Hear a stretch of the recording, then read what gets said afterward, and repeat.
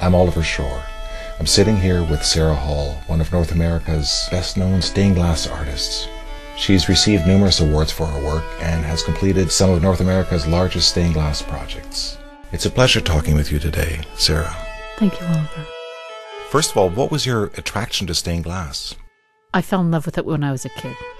My father was chairman of a building committee, and every Sunday afternoon we looked at church architecture. I went along with this committee, and I would watch the color and light. They would make all kinds of notes about the foundations and the style of architecture and so on, and I decided that when I grew up I would make windows. How did you come to study this form of art? How does one become a stained glass artist? Well, it's actually really hard in North America. So I went to study at Swansea College of Art in Wales, architectural glass program. We have both the history, techniques, fine art. We'd spend every single weekend out at historic sites, looking at the cathedral windows. We'd come back and do a presentation on Monday. So we had a wonderful grounding in the history of stained glass. Being in Europe must have been an amazing historical vantage point from which to study stained glass. They have 1,000 years of history that we don't have here. We went to France, Germany, throughout England, and even though people think it's probably a bit of a chore to go and study so far overseas, it's wonderful. I love studying there. Within this rich art form, who has influenced you? Who has inspired you?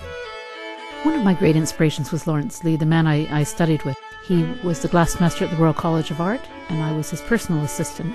He had a studio south of London, and he was an extraordinary person and artist, and truly a master. Some of my other influences were the work of William Morris and the Pre-Raphaelites. I also love the modern painters Chagall, Matisse, Rouault, Leger. Le Corbusier did some fabulous windows in Ronchamp. And the German artists George Meistermann and Johannes Schreiter, and the contemporary work of my friend Tobias Kammermer are also great influences. Now, Sarah, you were in Jerusalem for a while.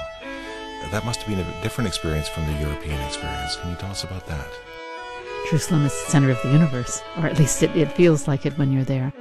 I went to study Islamic techniques in glass, and also gold leafing on glass from the Orthodox Church in Jerusalem.